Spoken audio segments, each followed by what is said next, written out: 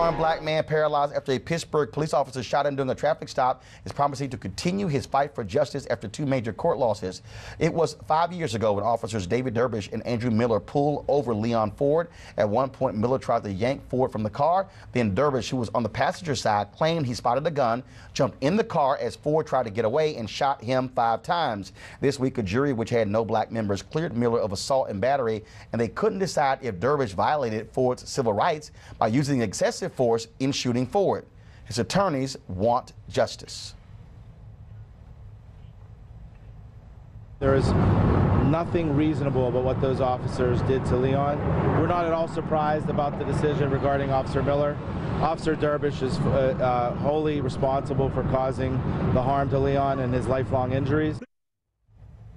Ford released a statement that says the police pulled me over for no reason, mistook me for someone else, and shot me. Before they shot me, they cursed at me, threatened and tortured me as if I was less than human. They claimed they saw a gun on me that did not exist. I am confident that the truth will come out again the next time a jury hears my case. And folks, it's just simple. Bottom line is, you know, you still don't get justice even in a lot of these civil rights cases. Real quick. You know, the car pulling off is what the jury focused on. As always. As always. But what you got to focus on as a jury, and if you're advocating in the case, is what happened before then. Because the car pulling off was really self-defense more. Bottom line is they never do, Robert. Well, the truth is we need updated and new civil rights laws. We need updated and new police procedures. There's nowhere in police procedure that says to shoot somebody to stop them from fleeing. You have a radio. Right. You can put a car in front of them. You have helicopters. And you can track them. It's illegal to shoot a fleeing felon. Shannon. You know, On the Supreme Court case. We've got a lot of issues, a lot of cases, a lot of things that have happened, and it seems to be a pattern when it comes to in terms of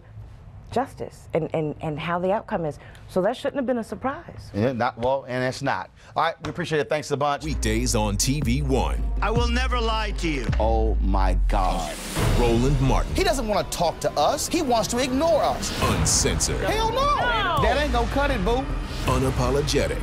No, that is fundamentally false. You are wrong. Unfiltered. He wants an America where we all look alike. He ain't talking about black people. Unrelenting. You better go work out, because you got a fight on your hands. NewsOne Now with Roland Martin. Weekdays at 7 a.m. on TV One.